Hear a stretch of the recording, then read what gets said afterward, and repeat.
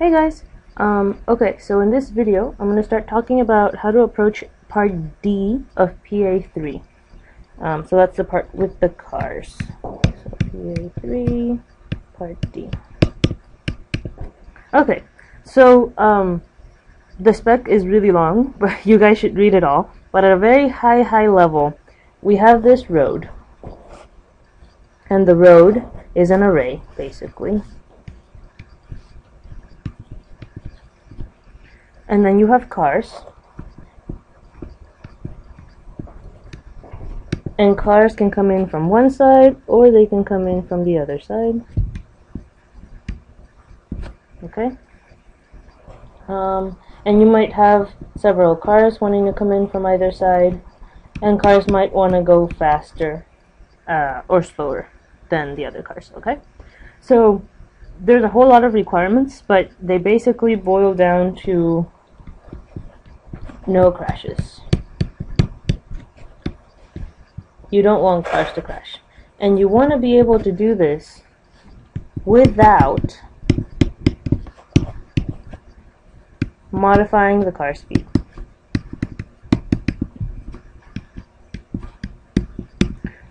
Or the delay, which are the same thing.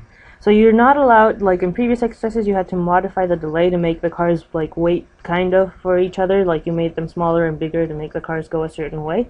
You are not allowed to do that anymore. The delays are given, and cars need to not crash.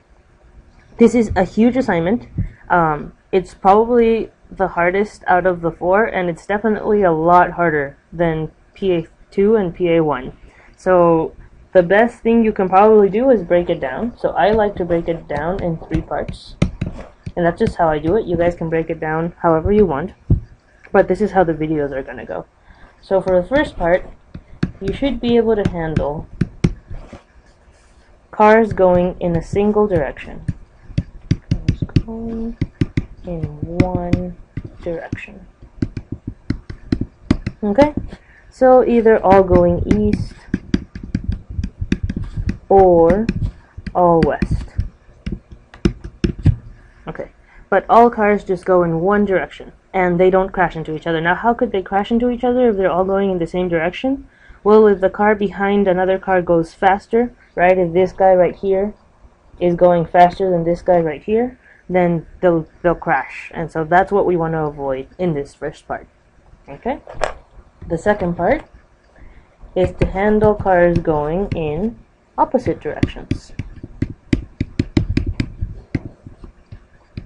So some want to go east and some want to go west.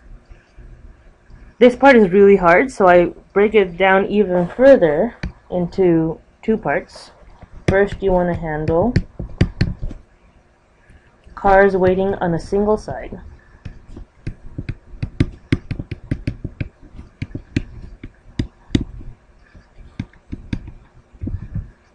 Right, so for example, I have 5 cars going east, and those 5 cars are already on the road, and then I have 2 cars that get there that want to go west. And so those 2 cars that just got there have to wait for all the east cars to exit before they can go.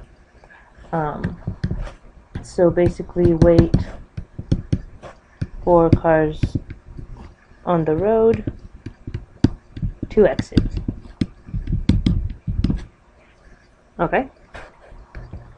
And then the second part is to handle cars waiting on both sides.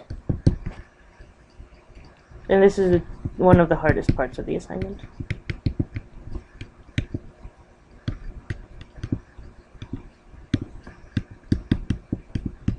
Okay?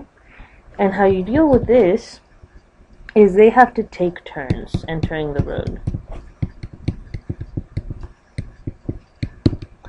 And I'll talk more about what that means later when I get to that. But basically, if you have like cars waiting on the west side and cars waiting on the east side, one car from the west goes, and then one car from the east goes, and then one car from the west goes, and then one car from the east goes. And this is a pain to do. But that's what the spec wants us to do. So there's that. And then finally, the third part is to handle corner cases. And there are a lot of corner cases to this assignment. I'll talk about 2 specific ones. Now you might be wondering at this point, like, this breaking down is good, but how do I control, like, how do I make all the cars go in one direction, or like make cars go in one direction and then have cars waiting on the other side? So how you control all this is with the delays. And I'll talk again more about that when we get to the parts, particularly with the opposite sides. With the single side, it's easy. You just make them all go east, and then you make the one at the front, so the one with the smallest delay gets to enter first, and make that really slow, and make the ones behind that really fast. So that's pretty straightforward to do. Okay, so in this video we're talking about part 1, which is cars all go in the same direction.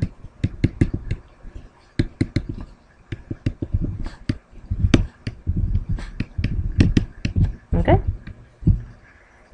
So basically, again, we have a road, and we're going to be drawing this road a lot. And you have a car here. And that car wants to go forward, and it needs to know if it can. And this kind of thinking will be good for all 3 parts. Like, a car needs to proceed, either in the road or entering the road or something like that. And it wants to know if it can it proceed, and think about what conditions would let it proceed and what conditions wouldn't. So in this case, when can the car not go? Well, the car shouldn't go when there's a car there, right? And otherwise it can go. So then one way to think about this is that positions on a road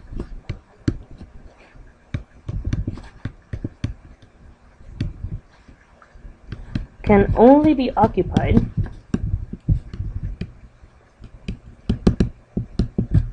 by one car at a time. And that makes sense, right? You can't have 2 cars in the same position on the road.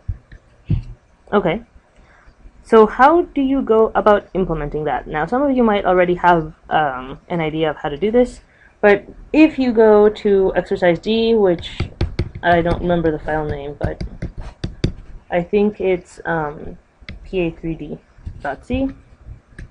You go here, you will see a lovely drive road method, and this is the method you're going to be modifying mostly. Let's understand what this method is. It takes in a C, it takes in a from, and it takes in an MPH. So this here is the car's speed, this here is the car's ID,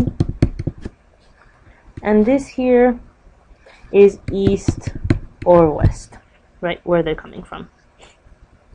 Okay. And this method takes care of getting a car from the beginning to the end of the road. So when they call drive road, they drive through the whole road. And because they drive through the whole road, there's some stuff. In the middle, there's a loop. And this loop, its job is to go through the whole road.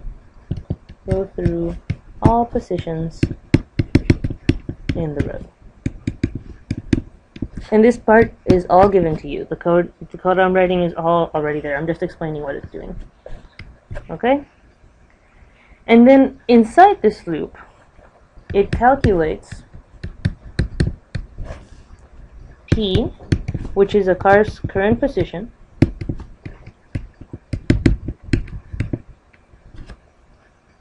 and it calculates NP, which is a car's next position. And it does this based on the from, right? If it's from the east, then it's going to go backwards, and it's on the west, it's going to go forward, something like that. So it's either like 1 through 10 or 10 through 1, depending on where it's coming from. And this part is already done for you. The code is there. I encourage you to print them. I greatly encourage you to print these out to see what they are. Like, have one car just going east and have one car just going west in 2 separate examples so that they don't crash. And then print what those 2 things are so that you understand what to do with them. That's like massive hint. Print P and NP for cars going east and cars going west, because it's kind of interesting how they work. Okay? And then once you've calculated P and NP, this method also calls a proceed road.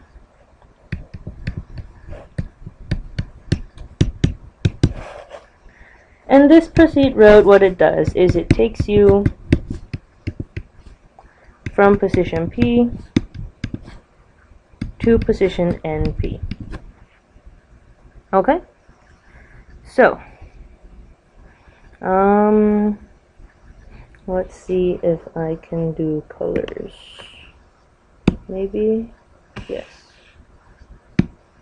Okay. At this point in our program, you are, or a car is, in position P, and you want to enter position NP. Okay? And that makes sense, right? You haven't yet entered because you haven't called proceed road. So you're in position P, which is your current position, and you want to enter position NP right before you call proceed road. Okay. And then at this, so right before you call proceed road. After you call proceed road, you have entered. So you now are in position NP, and this means obviously, because a car can only be in a single position at a time, that you have left position P. Okay. So then think about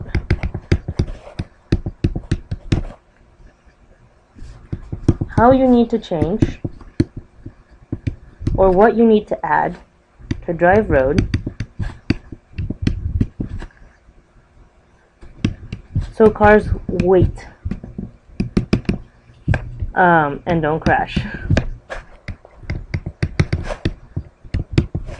when there's a car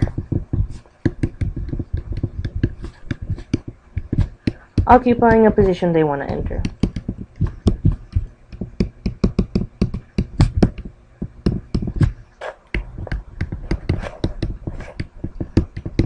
Okay, and as you all might have guessed already, the big idea here is to think about how to use semaphores. And if you don't quite get semaphores, I encourage you to watch the video on semaphores. And if you have further questions, feel free to post on Piazza or to come to tutor hours, and we can help you with that. Okay, but the key idea here is, remember, they are like guards, and they're guarding a room, right?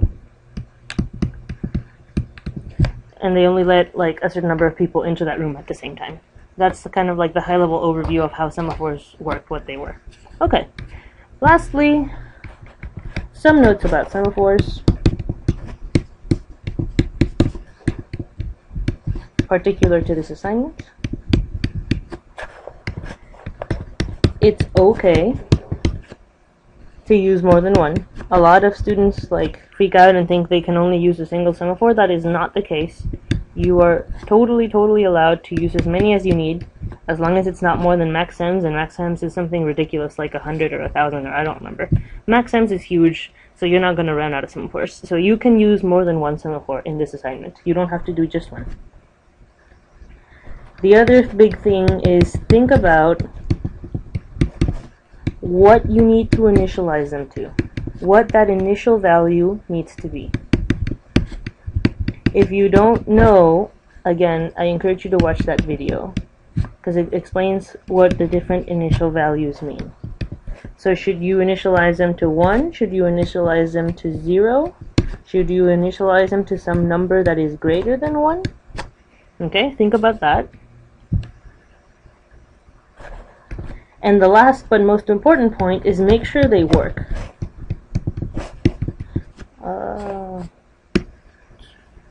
Make sure they work. Again, this is super important. A lot of students like go straight to part, like half code part B, go straight to part D and they didn't test their semaphores, and then their part D is a mess, and it's a pain to debug, and then they find out that the whole problem was that they didn't do weight or they didn't do signal right. Okay, so how do you make sure that they work? Well, a couple things you want to make sure they can do. They should be able, your semaphores I mean, they should be able to handle multiple processes, waiting on them, right? Not just a single one. Multiple should be able to wait on a single semaphore. And then a program should be able to have more than a single semaphore. Some implementations that students do, like, it only works with a single semaphore and that's all they test, and so it seems like they work, but then when they test 2 or 3, the whole thing breaks. So make sure you can have more than one semaphore in your program. Even if you don't use more than one for PA3D, for part D, for the cars part, we're going to test semaphores separately. So make sure that you can handle more than one, and make sure that you can handle multiple processes on a single semaphore. Okay, and I think that is all you need to get started on part D. So be sure to do the first part, cars going all in one direction, and then get started on the cars going on the opposite directions, because it is really very tricky, and you want to get that done as soon as you can. Okay?